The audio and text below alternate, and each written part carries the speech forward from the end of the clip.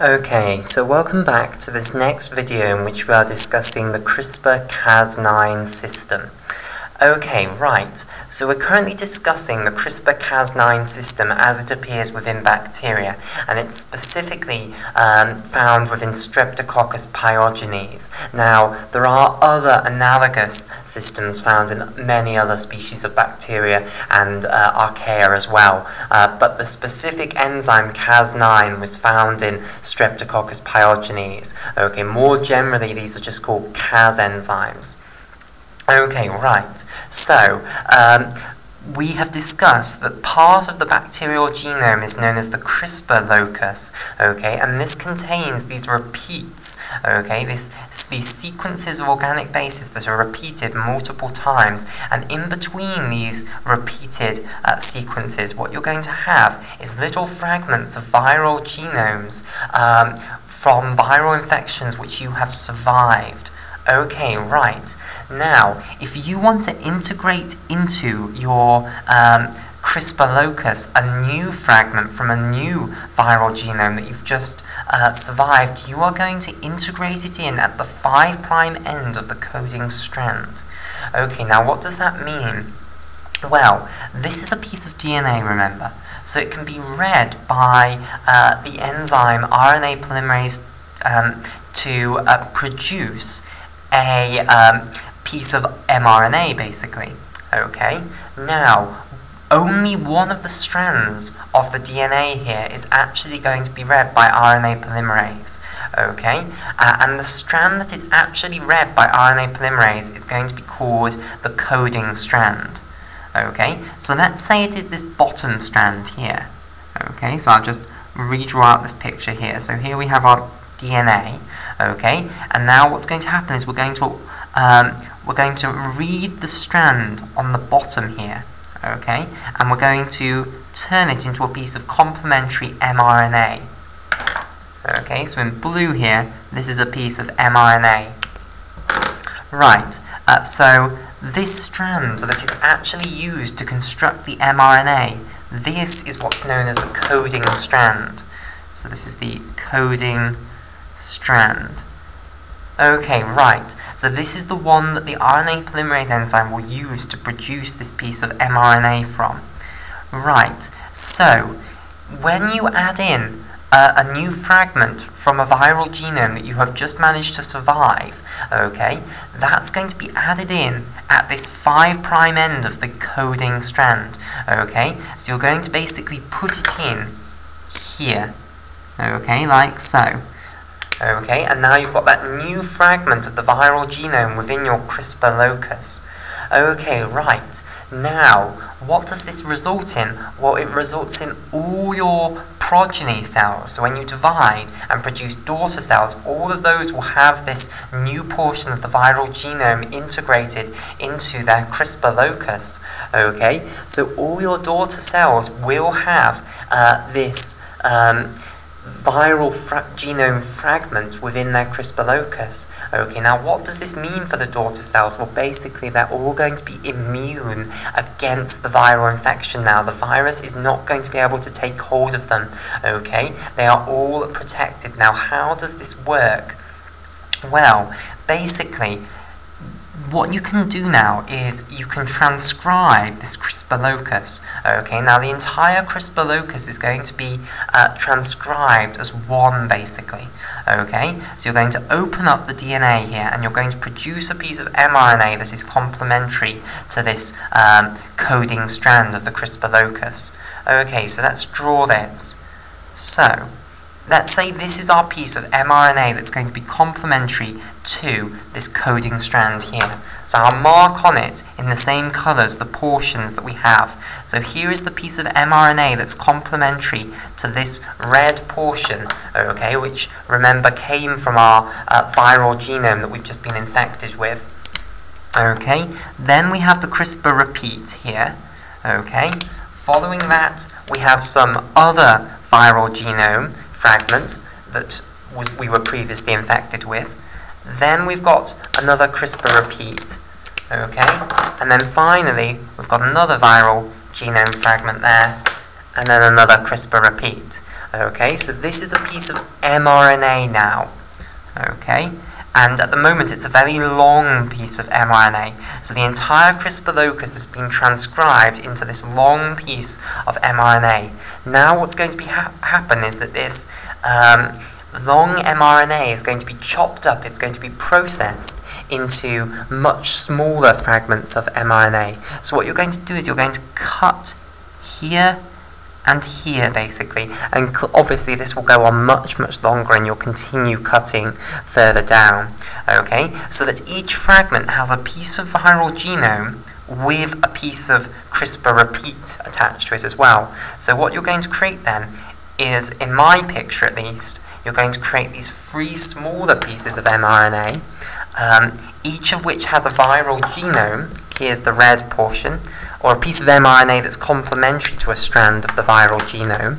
Okay, so here we are, and it also has this CRISPR repeat portion, which is complementary to that CRISPR repeat portion on the DNA strand there. Okay, right. Now these much smaller pieces of RNA here, these are known as CR-RNAs. Okay, so this stands for CRISPR RNAs. Okay, so the CR here is short for CRISPR. Okay, right. So we now have lots of these CRISPR RNAs which are going to be within the cytoplasm of our bacterial cell. Now, what they are going to do is they're going to bind to another piece of RNA, and this complex of 2 pieces of RNA is then going to load onto the Cas9 enzyme. So let me firstly describe this other piece of RNA. So in addition to having the CRISPR locus within your genome, you're also going to have a piece of DNA which is going to code for a piece of mRNA known as the transactivating CRISPR RNA.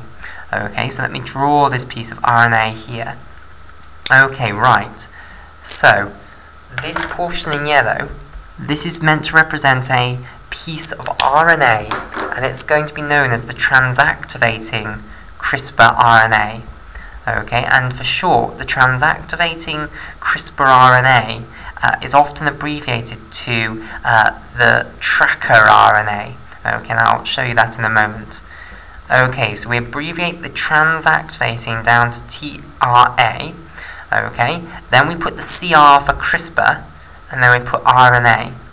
Okay, so this is just a piece of RNA. I've drawn it in a weird shape, yes, but you'll see why I've drawn it in that shape in a moment. Okay, now, this piece of RNA here, this section of the transactivating CRISPR RNA here, this is going to be complementary to the sequence within the RNA of these CRISPR RNAs, which was complementary to the CRISPR repeat portion in the DNA. Okay, so what can happen is this can associate with that CRISPR repeat portion that you've now got in the CRISPR RNAs here. Okay, and then you've still got the viral genome portion. Okay, the piece of mRNA that's complementary to a strand of the viral genome, that's still single-stranded here.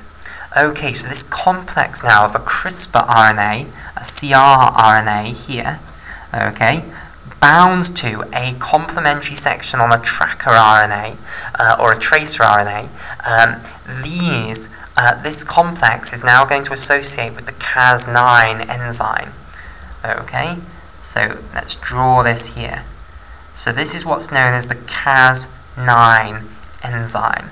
Okay, or at least this box is going to represent what's known as the Cas9 enzyme. And what's going to happen is this complex of a CRISPR RNA here with this tracer RNA here, these are going to bind or load into the Cas9 enzyme. Okay, so here's the CRISPR repeat portion in purple, and here's the tracer RNA in yellow here. Okay, right. Now, you have got these Cas9 enzymes loaded with these complexes, and these are now sitting in the bacterial cell, just waiting for that viral genome to dare to enter the cell again. And now let's say this cell does get reinfected with the bacteriophage, with the same bacteriophage that originally that mother cell long ago got infected with and survived. Okay, so what's going to happen now is this long piece of double-stranded DNA from the virus is going to come in. Okay, now some portion of this is complementary to this mRNA here. So let's just think this through. This mRNA we produced here was complementary to this strand here. We suppose that this lower strand was the coding strand. Okay, so it is therefore complementary to this strand, not the top strand. It will bind to the lower strand. Okay, in turn, this little red fragment we had here was derived from this little section of the viral genome now. Okay, that means that this red section here in our CRISPR RNA is going to be complementary to this strand here, the bottom strand, basically. Okay, right. So, what now is going to happen is our viral genome is going to bind to this portion of the CRISPR RNA here that is complementary to one of those DNA strands. Okay, so it's going to load into the Cas9 enzyme now. Okay, like so. So what's going to happen is the strands are going to come apart. So this portion here and this portion here are no longer going to be bound to one another. Instead, this portion is now going to bind with the mRNA here. Okay, so these portions remain bound together, like so. But now, this little section of our viral genome, which is DNA, has now bound to this piece of mRNA here, instead of its complementary DNA strand. And now what will happen is the Cas9 enzyme will produce a double-strand break. It will chop the DNA in half, basically. It'll cut both of the sugar phosphate backbones and produce what's known as a double-strand break, or a DSB for short. Okay, so DSB stands for double, that's the D, strand, that's the S, and then break. Okay, right, so it produces this double-strand break in the genome, and hence it will chop the viral genome up, basically. Now, you might integrate multiple fragments of this viral genome into your CRISPR locus. So this means that you might have Cas9 enzymes which are going to recognize the viral genome at many different places, basically. So you might get cuts all the way along, and this is going to stop the viral genome from actually being able to function. So the Cas9 enzymes are nuclease enzymes, okay? Now, they don't have a specific target, basically. They are targeted by which CRISPR RNA, along with a transactivating CRISPR RNA, docks here, basically. So you can put in whatever CRISPR RNA you like here, and then the Cas9 enzyme will target to a portion of DNA which has a sequence complementary to that CRISPR RNA. Okay, so this means that we can use Cas9 enzymes, basically, to cut DNA at specific points to produce double-strand breaks at specific points. Okay, so this is an incredibly versatile system for producing double-strand breaks in DNA, because basically you can target the double-strand breaks to whichever specific sequence of DNA that you want, basically, using these CRISPR RNAs. And the bacteria are using this as a means to protect their progeny from recurrent viral infection, basically. Okay, so that's why it's compared to an adaptive immune system, because it's as though this mother cell was vaccinated by managing to survive the bacteriophage infection, okay, and then it's passed on this immunity to all of its daughter cells, basically. Okay, right, so that's the CRISPR-Cas9 system in bacteria. What we now want to look at is how we can make use of this to produce genetic knockouts, okay? Specifically, we want to talk about how to produce a knockout mouse, which is an incredibly important tool for understanding the importance of certain genes, okay? And we'll start the discussion of that in the next video.